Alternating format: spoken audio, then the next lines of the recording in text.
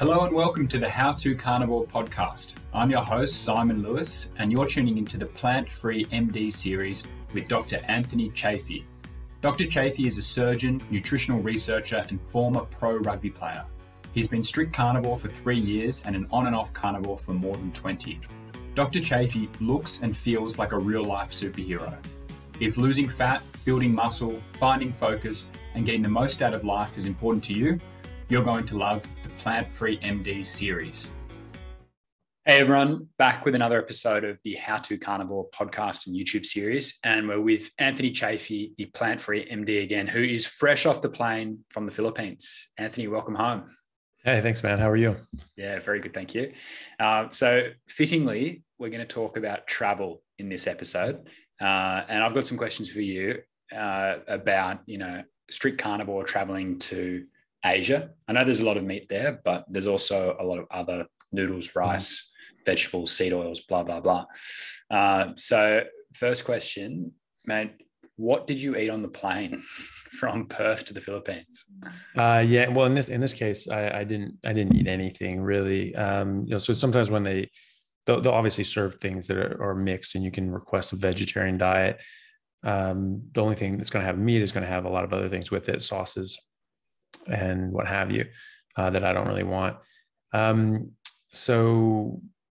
was lucky enough on this one, that they didn't even serve anything anyway. You could buy sandwiches, which I wasn't interested in, but there wasn't really any meals to navigate. But, normally when I travel, if we're given like a sandwich or breakfast roll or whatever, there'll be some meat in it. I'll just pick that out and maybe eat the pat of butter along with it. And otherwise I just don't eat anything, because it's quite easy to not eat for a period of time, even an extended period of time when you're on carnivore, because you're not getting all these panic signals that you have to eat. My body sees it's leptin. It knows that I'm not going to starve to death. It knows that I'm not in any trouble, and so it just says, can't eat, fine, no problem. Relax. Yeah, exactly. And then once I get to the next airport, then that's fine. I can get something there. When I was traveling from the US to Australia, when I first moved here, I left later in the evening. I didn't really have a big meal that day. And then, I flew down to San Francisco. I got there overnight. And so none of the restaurants were open. And so I couldn't get McDonald's patties or anything like that. And then it was like 14 and a half hours from San Francisco to Sydney. And so there was a solid 36 hours that I didn't eat and just had a piece of ham and then a bit of butter at each sort of meal, and whatever, it didn't really matter. And I was just drinking water. And then when I got to Sydney, I just sort of looked around, saw what was there. And I got went to a kebab shop and got, they have the meat box with fries and chips.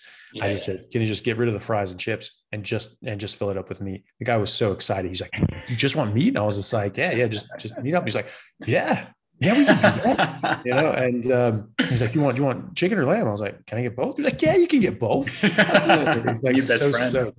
Yeah, he just thought it was the coolest thing. And so I just had that. That was my first meal in Australia. It was this big box of meat.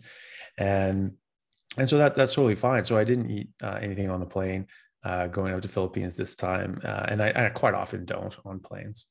Mm. Yeah, I mean, eating that airplane food normally leaves you feeling pretty shit, even if you sort of try and eat healthy or mainly meat, because you're just sitting there, right? And you're in that kind of stagnant air. I think it makes sense for that to be a semi-fasting time.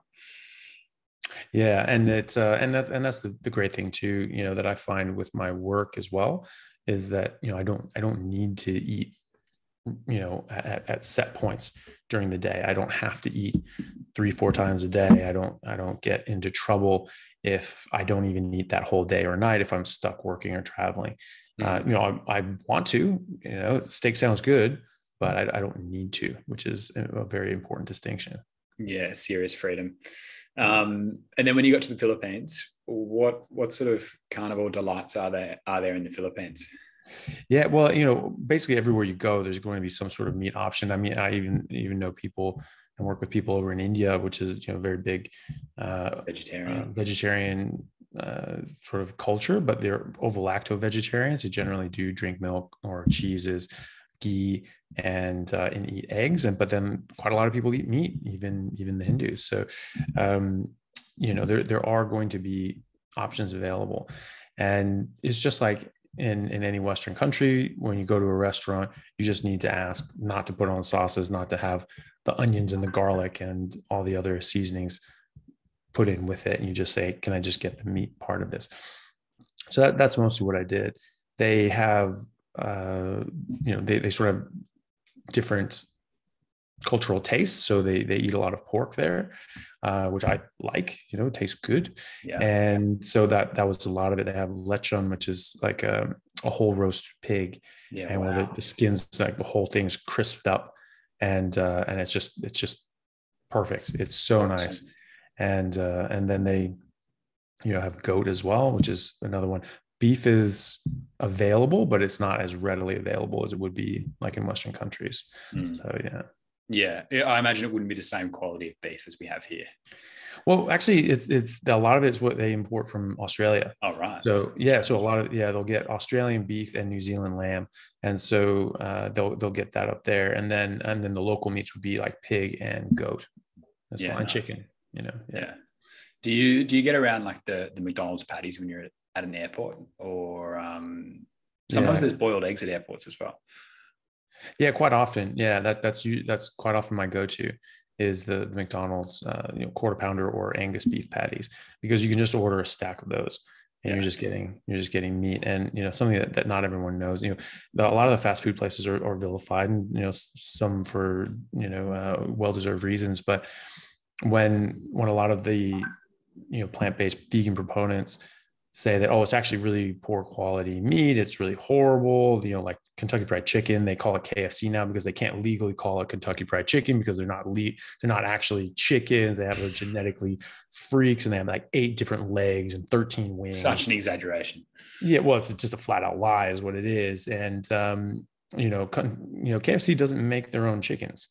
They buy them from people who produce chickens. Yeah. They buy them from slaughterhouses and farmers, and in massive quantities.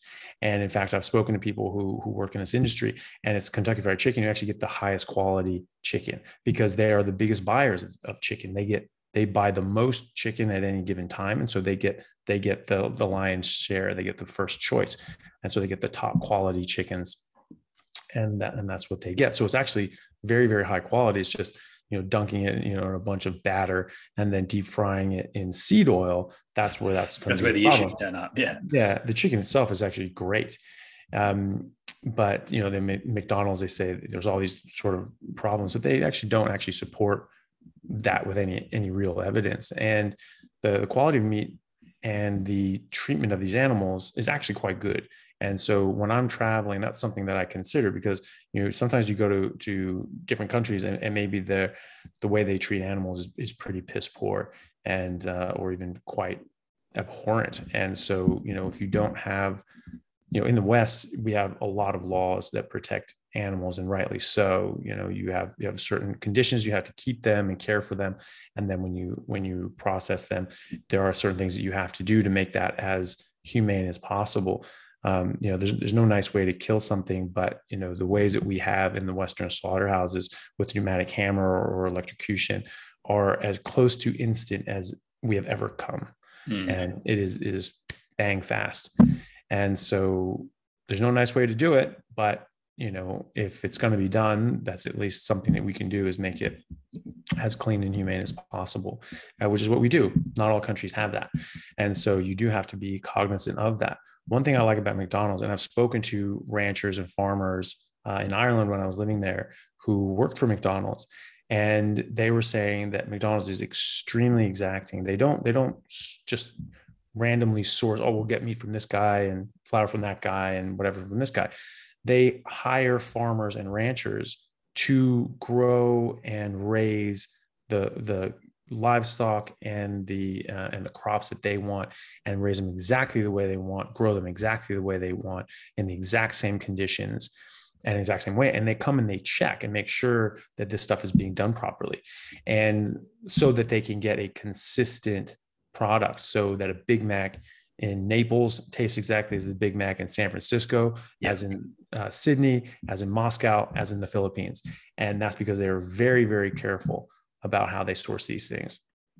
And so what does that mean? That means that at least those cows are being, cared for and treated in a similar fashion and regard that we would in the West, and would hopefully have the same sort of ethical standards as well. Like it might not be the best, but at least it's not the worst.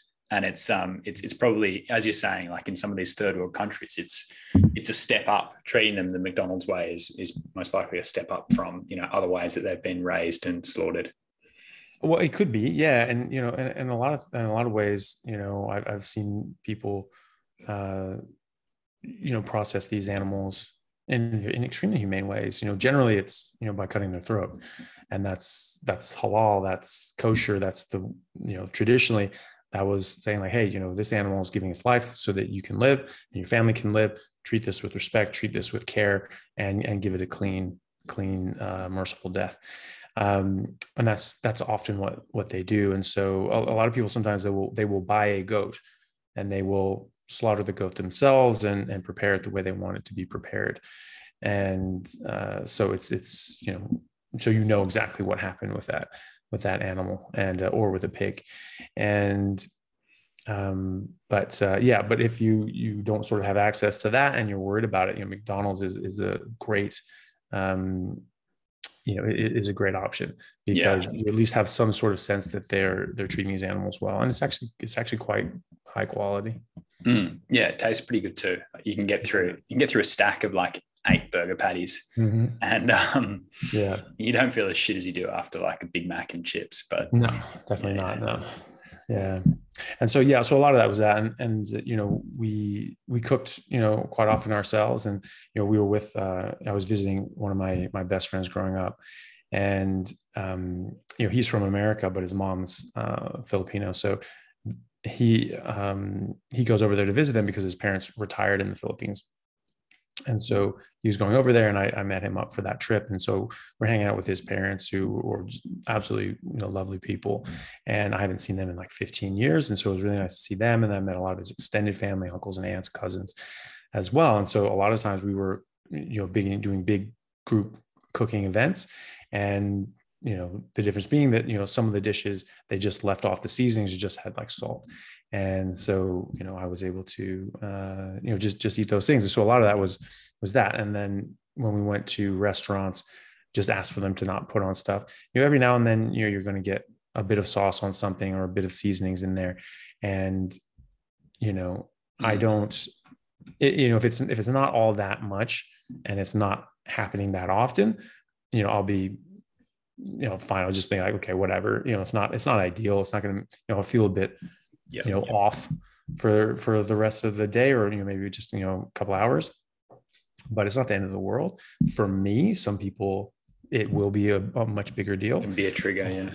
Yeah. Well, it can be a trigger for something else, but it can also, like, if they're healing from autoimmune issues, they could just be much more affected by that. Even like the joints and knuckles in my right hand are much more stiff and just a little painful, now. And that's, as I had some of this stuff that it wasn't ideal, and I've got a bit of aches and soreness that'll go away in a couple of days, and when you're traveling, maybe you don't have, as many options as you would at home. And so, I don't get overly anal about it. Yeah. But, I do try my best. And so, there's a lot of things that had a little bit of something in it. And it's like, okay, whatever, just sort of got off as much sauce as possible, but maybe they had a marinade before they cooked it and they just didn't add extra sauce on it afterwards. And I just said, okay, I'll have it without the sauce. And so that's fine. Sometimes you have to do that when you're traveling, but by and large, I was still able to get, pretty much everything the way I wanted it, which was great. I mean, clearly the Filipinos prioritize meat. You said they're really into their pork and their chicken as well.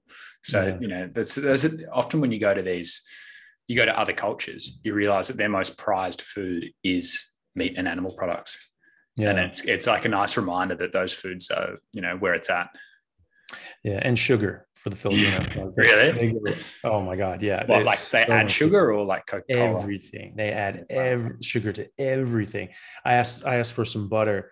We went to a wet market, which is just, you have a whole bunch of seafood There's all fresh cod, or even, some of the stuff that's in tanks, like, lobsters, crayfish, or what have you.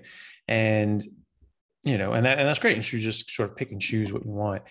And then they take that next door to a restaurant, and the restaurant just and you point on the menu how you want them to prepare it. Pretty cool. Yeah, it is pretty cool. And so, I just had them, sort of grill up most of it, or sort of fried up. And I just said, I don't want any seasonings. I just want butter on the side. They brought this thing.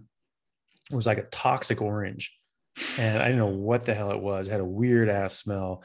And they were just like, oh yeah, it's just like butter with some garlic. I'm like, garlic's not orange, and it doesn't glow. And so sort of like tried it, and it was very, very sweet, and like syrupy sweet, and I didn't know what the hell it was. And so it sort of tried it. I'm like, that's not, just not butter and garlic. Yeah, certainly. And I was talking to my friend about it, and he's just like, yeah, they add sugar to everything. And quite often when they're making like a sauce, they will take like 7-Up and just like simmer it down, and they just add a bunch of 7-Up to it, and just like, or even just like the syrup, 7-Up syrup. Wow. And just sort of like boil that in, just to add to it. And it was not good, that's for sure. And so I just forgoed that. But yeah, everything's covered in sugar. They eat so much sugar there. And, the diabetes and heart disease and blood pressure issues that you would expect from that are exactly what you find. Yeah, they're all there. And, weight issues and health issues abound in the Philippines, which is not where you want them to be prevalent, because, the healthcare system is very difficult there. And it's hard to navigate. It's there are some places where you can get sort of like, they're like free clinics. All the other ones you have to pay in advance, and pay pay cash. So you need to, if you're sick, you turn up there with some cash. Yeah. And you have to buy your medicines. You have to buy your, the different equipment that they'll use. Like, if you want to get injections or something like that, you better bring some damn needles, or else A, they won't give it to you, or B, they'll reuse needles from someone else. They will not give you a fresh needle. You have to buy and provide your own equipment. Like surgical equipment, anything that's disposable or implantable, like you have to bring that. They won't just keep that in stock. Like you have to bring it. Far out. Yeah. And so, if you can't pay for this stuff, you're not getting healthcare. There are some pre-clinics where you can go, but most of the time you have to pay for it. And because of that, there's also some pretty dodgy practices as well, where you'll see, doctors saying, oh yeah, look, you have some problems with your knee. We'll get an MRI, and like, oh yeah, because of this MRI, yeah, we really need to scope your knee, and we'll have to put a camera in, and we'll have to put this tool in, we'll have to clean this up and clean this cartilage, or it can get really bad. You're just going to make sure that that gets cleaned up now, and before this gets any worse. And I was asked when I was there, they're like, hey, you're a doctor, can you take a look at this stuff? And I'm not an orthopedic surgeon, but I can read a damn MRI and at least read the results. And it said nothing about, meniscus tear or cartilage tear or anything that would actually require surgery. And certainly not that surgery. And so basically they were just going to make this person. It's like an upsell. Cash. It's like an upsell. It's like, we get more out of you. We'll just make up some sort of symptom. Exactly. And, so they just, they're going to subject someone to an unnecessary surgery just so they can, get, 3,000 American out of them, which is a fortune over there. And it's pretty nasty when you do that to people that are quite impoverished, because, the Philippines is extremely impoverished in some areas. Some of the people there are extremely impoverished. And we were there with my friend and his 14-year-old son. And, we were explaining to him, you look around how these people are living, there was a disparity. When we talk about this wealth gap and disparities, like that's actually where these things exist, or in countries that have the level of corruption and lack of free markets, where the bottom guy can actually make something and become very successful and wealthy. there are certain places that you are born into. If you were born into a certain family in these areas, that's where you're going to be. And it's going to be very, very, very difficult to drag your way out of that. Manny Pacquiao, one of the few, you know, and came out fighting. Yeah, well, he did. And he looked at that and said, hey, you know, I can earn money by fighting. I can help my family. Like, yeah, we'll do it, because he was destitute. His family were destitute, and they had been destitute generationally. And so he said, fine, yeah, I'm going to go fight. And he, you know, at 14 years old, he pretended to be 18 and went and, you know, beat some dude's ass and you know, got some money, and his family were able to, you know, help provide for his family a bit. And that just went on. Now, obviously he's very, very successful, and he's actually running for president in, you're kidding. Yeah. Oh he's my God. running. Were people talking about Pacquiao over there? Were they like sort of, were there signs and stuff like that? I didn't see a bunch for like president or anything like that, but everyone talks about him. Like, the guy's a national hero. Absolutely. You know, like, absolutely, you know, they just absolutely love him, you know, and, you know, someone to come up from very humble beginnings and be so successful, that really gives a lot of inspiration to people. And so you can, it's understandably going to be a very popular figure in the Philippines. And because, like, you would see a house, there'd be a very normal or even very basic house in Australia or America, you know, like 2-3 bedrooms, something like that, maybe a second story. And all around it and next to it are very, very dilapidated homes, you know, the actual shacks that are built out of, you know, corrugated steel and just slapped together with pieces of wood or pieces of steel that they've just fashioned together. And this is where people live, and this is where entire families live. And you look around, that's not the exception. That's the majority of these people are living in very, very humble means. And, you know, we were talking to my friend's son, and it was just like, you know, you look around, this is actually, you know, most people on earth, you know, live closer to this than they do in America or Australia. We, you know, and it's, there are a lot of reasons for that, and see the reality of that, and understand that in the West, there are certain things that we do that actually benefit, you know, everybody's life much, much better. And, you know, some of these people that were living in these, you know, gorgeous houses as compared to everyone else, that would be a very, very median standard in America or Australia. There was, there's this statistic from Thomas Sowell that I read in one of his books that he got from another guy, from an economist down in Mexico, where the poverty class in America, like the lowest 20 percentile in America, that was equivalent to the, you know, upper middle class standard of living in Mexico. Yeah, wow. You know? And equivalent to the median standard of living in Europe, right? All of Europe. So that includes Eastern Europe as well.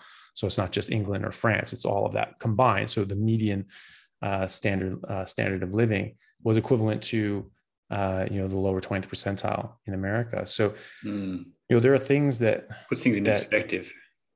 Yeah. And it's important to do that. And so, you know, having traveled quite a lot, I've seen a lot of this. And so this is why, you know, I you know, research, you know, studying economics, and people like Sowell and historians such as Victor Davis Hanson and many others, because, you know, it's important to know about this stuff, and important to know why things are very different in different areas. Because you know, as Thomas Sowell says, the basic fundamental starting point of humanity is poverty. You're born broke. You don't own a thing, you know, and you don't know anything. You don't know anything. You don't own anything. And so, you know, it's, you know, people look at, say, like, well, why are these countries poor? And what Thomas Sowell says, that's the wrong question. It says, why are certain countries wealthy? Why are certain people successful? Because the normal baseline is just to do nothing and know nothing and produce nothing, right? That's the baseline. You know, just you sit still, you will be poor and homeless and you know, not producing anything. So what are people doing differently that makes them successful? more or less successful? What are different countries doing that make them more or less successful? And so going around and seeing that puts these things in perspective. And then, you don't have these different sorts of cultural clashes where you're saying, well, America's the most horrible place ever, Australia's the most horrible place ever, England's the most horrible place ever, and it's racist and it's sexist and it's this and it's that, and all these terrible things which no one wants to be in. So we're very self-conscious of that. We just say, okay, is there something going on here that needs to be fixed, and you try to address that. But when you actually see that things are so much better, and nothing's ever going to be perfect, there's always room to improve. But when you go and see these areas that really do have serious disparities and serious poverty, then you actually start putting these things in better perspective and go like, okay, there are flaws and there are things we can improve on, but we don't need to scrap the entire system and start over. Yeah, that's right. Because there's often a call to overhaul things that might actually be the thing that's keeping us, in the Western world, in a capitalist society in the first place. Because if you try to interfere too much and make things too even, well, you can see what you can make it happens in countries like the Philippines. Yeah, well, you can make it even, but you're going to make it everyone evenly poor and destitute. Yeah. Like you were saying, previously, tall poppy syndrome in Australia. You want to make sure like you can have all the trees in the forest be the same height if you cut down the tallest ones. You just start lopping them off. That's the only way things are going to be equal. If you're going to be free, you will never have equality. If you want like equal outcomes, not equality. Opportunity. Equal opportunity is what we want. Yeah, exactly. When you have equal opportunity, you will not have equal outcomes. When you have equal outcomes, you will never have equal opportunity by definition, because you have to stop people from producing when they could produce more. And so why is that a good thing? Why would you stop people from being productive? The whole point of being productive is that you're producing things that other people want and they're willing to pay for. So that's providing benefit by definition. And then obviously you get into areas of corruption, and Philippines, America, Australia are no exemptions to this. There are no exemptions around the world. But when you get more corrupt, which the Philippines has a lot more corruption, then you're going to get into a lot more difficulties. And in America and Australia as well, you're going to have different corporations or different special interests lobbying politicians to get special favors and to get special treatment. And so then the government's picking winners and losers, as opposed to letting people decide what they want to buy and what they want to do and how they want to live their life.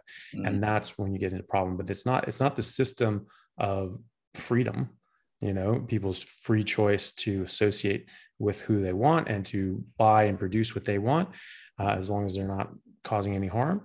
The problem is the corruption of that and forcing people down one path or another based on their own personal designs.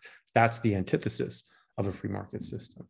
And you see that certainly in the Philippines and different places in Africa, where there's a lot of corruption, a lot of crime. They can't keep a hold of this stuff. And, they may not even care to, because the people at the top will stay at the top. This is positioning them up there.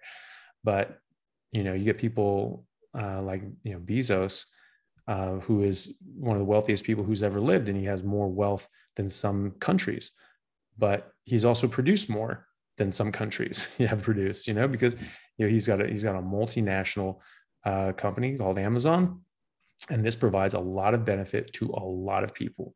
And when you do that, you are going to be successful. And as you were sort of alluding to before with the Thomas Sowell comment, like, if you want to make things even by sort of chopping someone down like Jeff Bezos, the outcome is not that we all go up to meet him on the billionaire stairs. The outcome is that somebody like Bezos comes crashing down to to our level or to a Filipino's level. It's not tearing those people down doesn't make things. It might make things more equal, but it doesn't give you a better outcome. That's for sure. Yeah, and it's only going to be certain people that are going to be equal, because they're going to be people in charge that control everything. Yeah, and absolutely. They certainly aren't living equally. They certainly aren't living in the shanties. They certainly aren't subject to these rules. they are making their own rules, and they are living quite well at the expense of everyone else. Yeah. And that's the grift, right? Because it's not that you're trying to make things equal for everyone. It's just you're trying to get a lot of power, and you're trying to take away from people that produce and make that yours. And then you're in control and you're in charge. But that's the thing too, is just like, you aren't the one who created it. You're not the one who's able to run it and do it well. So you haven't earned it, so you don't know how to run it.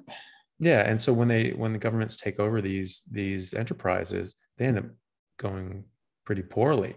And there's a bunch of corruption and embezzlement and other sorts of issues as well, which makes them go downhill as well. But even in places like England, when they've socialized things and nationalized different industries, it's just not as efficient, because the people who have developed these things, aren't the ones in charge and running it and looking at this as like, okay, well, if I do this wrong, I go out of business, I lose my house, and I lose my savings. Okay. But if the government just runs it into the ground and wastes a bunch of money, well, we just raise taxes. We'll just take, that's it. I know. The politicians still get paid. Yeah.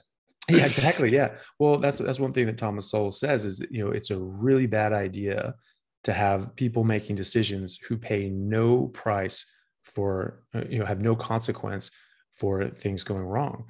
So when you're making decisions in your life and things either go well and you benefit from that, or they go poorly and you suffer from that, that really makes you look at things very, very closely. And maybe it doesn't come out right, but who's to say that some, dude over in the Capitol building is going to make a better decision than you?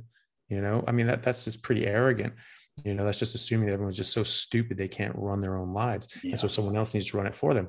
Problem being is that if things go wrong, that dude in the Capitol House doesn't pay any penalties for that. He's all good. He's fine. And he gets his bonus. And the person who did get affected by that, they're screwed.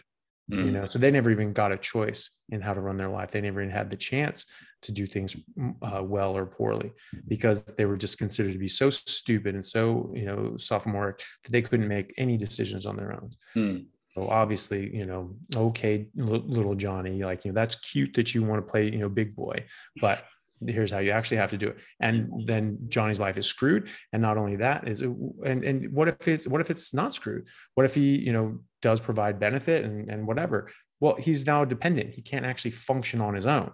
So how is that good? You're not training people to be adults. You're training people to be dependents. That's not good. That's not good for any society. And certainly not good for any individual. No. So looping it back to nutrition, you think about like government dietary models, or also, like Daddy Bill Gates making the decision that, all the fertile farmland should be used for pea protein, and people should stop eating meat and stop expelling carbon while he flies around on his jet. Why would you let somebody else make the decision for you on, on what is best for your health? And I think within the carnivore community, everyone's pretty aligned on that, in that we're working out what suits us and what's, and what we actually know to be true. And you got to back yourself, right? Yeah. Well, that's the thing, right? Is that, this, you can trot out any number of studies, and, there are ways of looking at studies to see if they're crap or not. But either way, not everyone can do that. And you can get studies that say anything. We were talking, off camera about, a study that people were discussing about canola oil and how, maybe it's, being vilified unfairly. This study concluded that, well, actually, when you put people on canola oil and replace different oil, who knows what else they're eating and drinking and doing in their lives. You don't know. These epidemiological studies aren't great just for that reason. But this thing, showed that, when people were eating more canola oil than other vegetable oils or plant oils and even saturated fats, that, you improved your cardiac risk factors, such as total cholesterol and LDL cholesterol. So they're saying, well, this is actually good. Maybe canola oil is actually good for you and is providing benefit. But, the salient point there is that, those aren't risk factors. No. So, reducing your cholesterol, reducing your LDL in multiple studies has been shown to actually increase heart disease, increase heart attack, increase stroke, increase cardiac related death. So that's not what we want. And so that's not an end result we want. And so that's not a something that I'm interested in. And, when you have people, just talking about these things, you can talk about all sorts of studies that say anything, but what is it doing for your life? And why would you trust your own eyes? Why would you trust your own body and your own health? If you have rheumatoid arthritis, and you stop eating vegetables and vegetable oils and sugar and grains and just start eating meat, and you stop having rheumatoid arthritis, and that goes away clinically and radiographically. No. But obviously that couldn't be happening. Because, where's the study? It's bad for it. Yeah, exactly. Where's the control study? Okay. There are studies that show a lot of these things, but at the end of the day, like, who cares? It gives a shit. Trust your instinct. Yeah, exactly. Do what works for you. Well, but not even trust your instinct. Like, trust the fact that your rheumatoid arthritis is gone. The outcome. Yeah. I have so many people, coming to me, sending me messages about, how thankful they are, how grateful they are that I've said these things, because they have a Crohn's or ulcerative colitis, and they've gone on a carnivore diet, and in 2-3 months, it's gone. And they get, and this is not subjective, this is objective. They're getting colonoscopies and they're getting biopsies of their tissue, and they're finding no signs of inflammation, no signs of Crohn's or UC. Okay. That is a hard fact, that it doesn't matter what your argument is. That's what matters, is what is actually happening in the real world. And I say this a lot, but I will keep saying it because it's important. Like what Richard Feynman said, it doesn't matter how brilliant your theory is, and it doesn't matter how smart you are. If it doesn't agree with experiment, it's wrong. And so when you have someone with Crohn's and ulcerative colitis, and you say, no, meat's really bad for you, eat a bunch of plant-based crap, and your Crohn's and ulcerative colitis gets worse, that's wrong. When you stop eating all that shit that they tell you to eat, and you start eating the things that they tell you not to eat, and it goes away, that's clearly correct. And so at least something is happening. It may not be, what I'm saying it is, but it's something is happening there. Something is going on there, and it is helping these people. And when you have person after person after person after person after person have the exact same results, you really need to sit up and take notice, because, what a theory is only as good as what it's able to predict. And when I have someone who comes to me with Crohn's and ulcerative colitis, or with Hashimoto's, or with rheumatoid arthritis, and they say, well, is this going to help me? And I say, if you go strict meat and water, in 2 to 3 months, you will not have your issue anymore. It will be gone. And they do it, and it does. It works. Yeah. Every time, every damn time. I tell you what, this has just got me thinking. It's got me thinking about Rivero, which is Sean Baker's company. And thinking about, how big of an impact could Rivero potentially make? And I know, like, you and I are big believers in it, and we would like to think that it will help. It's probably already helped. Let's call it tens of thousands of people, maybe more. Yeah, who knows how many? Yeah. But I hope it goes on to help tens and hundreds of millions of people, because it clearly can. Yeah, and I think it will. I think it will. I think it is. I believe in it enough that I invest in my own money into it, because I think that this is something that needs to happen. I'm not looking at this as an investor like, ooh, I think this is the wave of the future. I think it needs to be the wave of the future if we're going to have any favorable outcome. Yeah. Because if medicine doesn't change what we're doing, people are going to be screwed. And people already are screwed. And they're just going to continue to get more screwed. If we have any hope of getting people well and actually living normal, functional, healthy lives, then we need to go to a model like Rivero, where it's actual preventative medicine, where you actually say, hey, let's address why you're sick, as opposed to just putting a Band-Aid on it and just pretending it's not there. That doesn't work. Like if you've got, hit by a bus and you're bleeding internally and you're crippled with pain, yeah, you give someone morphine, but you also, fix the internal bleeding. You know, you don't just go like, oh, are you in any pain anymore? No, I feel fine. Okay, job done, you know, and then you just let them bleed out on the table. You know, that is not enough. You have to, maybe you help them symptomatically. You have people with diabetes or heart disease and high blood pressure issues. Yeah. While you're healing them, while you're addressing the underlying issue, maybe there are medications that are going to benefit them until the underlying cause, the root cause is addressed. But you need to be addressing the root cause. You don't just give someone, blood pressure medication for the rest of their life. You address Some people do, and what they do. But what you should be doing is addressing why that person has high blood pressure. And there are reasons for this, and there are some reversible reasons. And there's some that people think like, oh, well, this person just has high blood pressure. We don't know why. Well, actually, we do know why now. And a lot of these cases is because of insulin resistance. And when because insulin can affect the contractility of your vessels. And so if that's not responding to insulin, that's not going to be going anywhere. And so that's just going to stay rigid. And then that means pressure is going to go up because it can't expand and reduce the volume. So when you're not insulin resistant, you get rid of that insulin resistance. Now, all of a sudden, this can expand, contract appropriately, and your blood pressure will be normal and it will normalize. And so you're not just, putting a patch on it and pretending that the leak's not there. You're actually fixing what's going on. And so I think that's it. Absolutely vital. I think that is medicine. Yeah, there we go. That's a cool point. Yeah. And that is medicine, actually getting to the root cause and healing people, right? It's not just prescribing stuff. Yeah, exactly.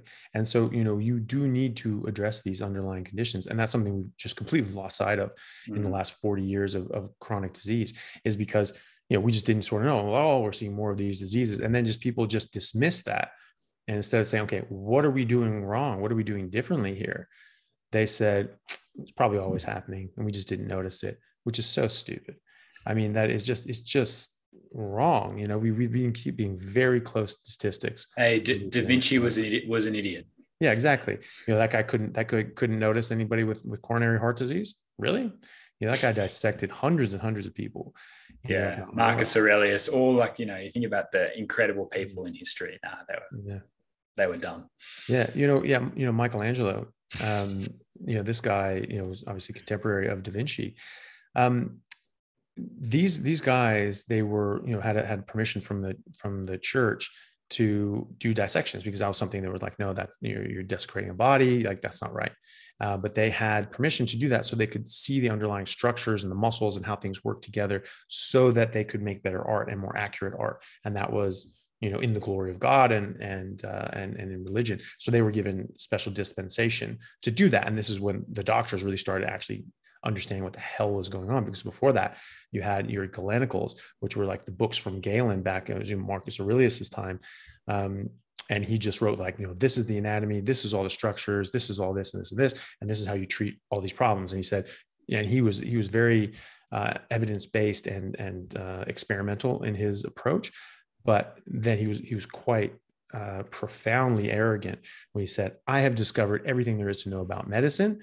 You don't need to study this. You don't need to look into it. All you need to do is study me, and then you'll know everything. And so for like 1,500 years, that's what it was. That's what Western medicine was. It was just, learning and teaching Galen. Well, mate, we almost had that with the sugar lobbyists saying that fat causes heart disease. Think about like, if people didn't push back on that, it just gets set in stone for 300 years, however long. Well, yeah. Well, it's still there. It's been still there for 50 damn years, and it's not. It's still not with the struggle. But you still get heart healthy canola oil and low cholesterol. It lowers your cholesterol, so obviously it's good for you. And but yeah, what some people found when they actually started doing these dissections was that Galen was wrong. That these structures were actually only seen in apes and monkeys, and they all of a sudden realized, shit, Galen never actually dissected a human. And they started going through this. I'm like, these are all wrong, and that was the thing. So you have to do these dissections, and that's when sort of modern anatomical theory and knowledge actually came about. Michelangelo was one of these guys.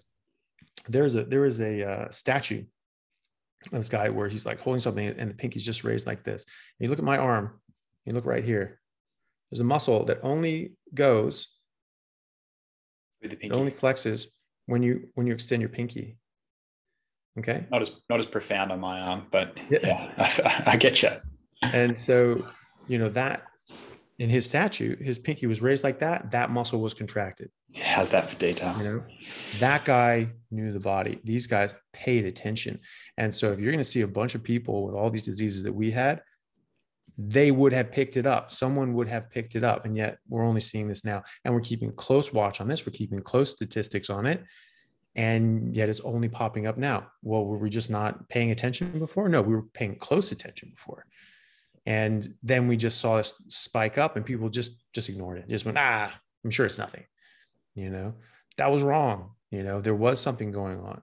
And, I argue that it's diet, but it was something happened, something changed on a population-wide basis. And it wasn't our genetics, because that doesn't happen. That can't happen in population genetics. Anybody who, study population genetics would know that is not possible to do without massive eradication and mass genocide of a population, under very specific means, like you isolate out a specific, genetic group and you slaughter them. That's the only time that you're going to get any significant changes in any period of time in a lifetime or a few generations. It just cannot happen otherwise. And so it didn't happen. So something happened. People were paying attention, and we were paying attention, and we noticed exactly when this happened. It started increasing, and we saw it. We saw it happen in real time. And then everyone just went, I'm sure it was always happening. Why? Yeah. Were people, we just massively overhaul our statistics, taking capacity? Is that something we changed? No, it was exactly the same. Or were humans sort of born to have half of us as sick as they are currently? Do you know what I mean? Like even that kind of logic of should a human be crazy unhealthy and have heart disease at 60 years old? Well, no, it doesn't make any sense because they can't function. They can't do anything. They're sick. Yeah. I think an interesting kind of question, I don't know if you've got an answer for this, but historically, there must be some races who've kind of run into a bad time and have been unhealthy. Like, for example, people talk about the Egyptians eating a lot of wheat, and then we've got all these mummifications of the Egyptian people. And a lot of them, you can tell they've got arthritis and they had a lot of visceral fat. Have you got any kind of anecdotes of any cultures that suffered similar to that? Yeah, well, I mean, we don't even have anecdotes. We have hard evidence that the ancient Egyptians did suffer specifically from eating wheat because we had and they were a rich group of people, relatively speaking. And then there were very wealthy pharaohs and nobility there within, and we've actually looked at these mummies and subjected them to stable isotope testing. And actually found that, because the thing is that people don't always know is that everybody was mummified by and large. Most people were mummified, not necessarily everyone, but it wasn't just the pharaohs. It wasn't just the wealthy and their servants that were mummified. It was basically everyone. And so people have estimated that there are more mummies buried around Egypt today than there are people alive in the country of Egypt. Yeah, so, wow. There are a ton of these things, and we look at them and, poor, middle, upper, lower class, they look at them and they found that they were all eating the same thing. They were all eating basically the same thing as found by the stable isotope research. And they found that, the poor people were eating wheat, the rich people were eating wheat. It's just, the rich people probably had more of it and, didn't have to go hungry every now and then, but everyone was eating the same thing, and they were all getting the heart disease. They were all getting excess adipose tissue. The men were getting gynecomastia to the extent that their statues depict this, where you have men with man boobs and a gut, and when you look at the ancient Greeks statues, they're just ripped demigods. Maybe that's just artistic, artistic license, or maybe it's not. License. But it's interesting. And when you have these statues just showing man boobs, when a lot of people were probably starving, so it's not just just excess food. It's excess of the wrong food. There's also early historical archaeological paleontological evidence where there was a group of early humans before Homo habilis and before the ice ages that sort of split off and started eating more plants and more plants and more plants. Well, they died off. They don't exist anymore. They died off about 3 million years ago. So the group that sort of started going the way of the vegan, they died out. They didn't make it. And ominous for contemporary vegans. Yeah, well, it's not going to be good. And 3 million years ago, we were much closer to our herbivorous roots than we are today. And even early humans at that time had not gone full carnivore. And the line that did go full carnivore, that's us. That those are who we descended from. And so you'll see there was a Harvard study as well, more recently than that, that looked at dental health in the Inuits living traditionally, not living in cities and eating a bunch of nonsense, but actually eating traditionally and just eating meat. And then they looked at that with a group living rurally in the Yucatan Peninsula, and they were eating a lot of plants. They weren't eating processed food. They weren't eating a bunch of sugar and crap. They were eating plants in the forest by and large, and they were eating meat as well, because you simply can't survive without meat in some extent. But they were eating a lot of plants. And the Inuits not eating any plants. And this dentist that was doing this, I don't know if he's a professor of dentistry at over there or just whoever was running the study, but he said that in his entire career, he had maybe seen 10 perfect teeth. And in the Inuits they studied, every single one except 2 teeth were perfect. And they looked at, hundreds of individuals. So I think it was close to 1,000 different teeth. And he said that all but 2 of them were perfect. They didn't have dentists. They didn't have dental floss. They weren't brushing their teeth, and now they do lines in the Serengeti, and yet they have their teeth their whole lives. And we're losing our teeth. They're rotting. They're getting cavities. That should tell you something. Your oral dental health, should be able to take care of itself. It's like the canary in the coal mine, your teeth, I think. It's often the first thing to go wrong. I've conducted my own study on myself, and I had trouble with my wisdom teeth coming through. And ever since switching to 95% carnivore, they're just coming through no problem. And before that, I'd seen dentists, and they're like, "Oh, you got to pay X amount of dollars to get them all cut out. You're going to have to be knocked out, blah, blah, blah." They're just coming through now. And before they were getting infected and causing bad breath. And I just don't even think about them now. They're coming through. It's healthy. Hardly brush my teeth. I only really brush my teeth when I'm going somewhere, somewhere nice, basically. It's so much easier, and your mouth is so much healthier. Yeah. I mean, I still, sort of brush and floss, and, but I find that it's just a very different thing. Yeah. It's much easier to keep care of your dental health and oral health. And, that's something people ask me, because it's like there are sweeteners and there are, mint and whatever flavors, and toothpaste, is that something you want? Well, it may not be ideal, but you're not going to swallow it. So it's not really going to get much into you. But there are dentists that say that you should probably just stick to baking soda, just something a bit coarse, that you can sort of wet the toothbrush, dip it in that, and you have a bit of stuff on the end, and then you just use that as an abrasive to sort of get off. Try that buildup. Yeah. And then that works. And so, but if you have to use toothpaste, it's not, I don't think it's as big of a deal as spinach or anything like that.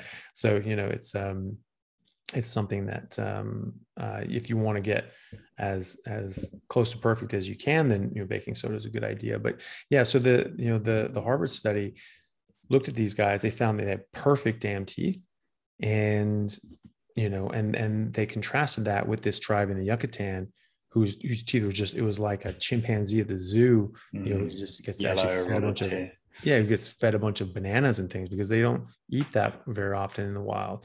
They eat specific leaves and plants. And so, it was just rotting out of their teeth. They had very poor dental health. They had smaller jaw size, crooked teeth, very poor quality teeth, and they were rotting and getting, cavities and falling out of their heads. And so this was a stark contrast in just a more recent study that was published in the Harvard Crimson a while ago. But there are countless examples, and then you have look at different areas just around the world that like in China and other parts of Asia, were very plant-based, very rice-based. They don't necessarily have a lot of access to meat because a lot of people are impoverished. They don't grow very tall. The average height of a population indicates the average health of a population, and you get these and obviously there've been communist famines and wars and times of strife, so people can genetically develop small. properly. Well, just developmentally they're smaller, but genetically they could have grown bigger if given the right the right nutrition. And so then you get these small wizened people, and then they come to America and their kids are 6'4", 6'5". It's pretty amazing. Because they're actually getting high quality nutritious food, which is meat. And so you can just see that right there from one generation to the next, how much difference proper nutrition makes. You have someone who's 5'4", their kid's 6'8". How'd that happen? Was the milkman tall or something? No, because they actually actually were getting proper nutrition, and they were able to develop to their genetic potential. Interesting. And so you can see it just right there every day, from different population migration as well. Yeah, fascinating. All right, well, we started off on travel, went to the Philippines, talked about Thomas Sowell and economics. All good things. And then we started talking about dental health. Yeah. And we got a little bit of Da Vinci in there too. And Michelangelo. Mate, we went all over. Yeah. But to jump back to the beginning, it is possible to, eat any way that you want to anywhere in the world. And there are ways of doing that conscientiously. And sometimes you make some, mitigations, like there's a bit of sauce on it. Like, okay, I'm not gonna, be too much of have too much of a problem with that. But other times there were a lot of sauces, and I just said, yeah, I'm not going to eat. And they're like, you're not going to eat anything? I was like, yeah, I'd rather not eat than eat something that's bad for me, and you can do that on carnivore because it doesn't really matter in the grand scheme of things. I could go a couple of weeks without eating and not run into any serious health issues. I don't plan on doing that, and I won't ever do that intentionally. But, if I need to skip a meal or I need to not eat for a day until I get to something that I want to eat, then I'm happy to do that. If, the only thing that I have to eat is a, brick of heroin, I probably won't eat that, and so I'll just say like, yeah, there's no food here. I'm not going to eat yet, because I just don't consider those things food. That's something that if I'm starving to death, I can get sustenance. I can nourish myself to not die, but I don't consider that food, because food is species specific, and our species, that's not food. And so I don't want to just get some nutrients for the sake of that. Like, I'm not starving. I'm not in any pain. I'm not in any distress. So why would I subject myself to that? Why would I put something harmful in my body just for the sake of getting some calories in? I don't care. I have enough calories. I have fat reserves, like they exist. Even though, I'm more lean than I've been at other times in my life, I still have plenty of fat reserves. Like I'm not in any trouble. And so not eating for a day or two or 5 is not going to cause harm. And so I can certainly skip, one meal in favor of waiting and to get something else. So it's never really a problem if you just sort of, it takes a bit of effort, but life is effort, like, and things that are worthwhile take effort. So I'm willing to do that, and if other people are as well, there are things that you can do and go all over the world without a problem. Great advice. Thanks, Anthony.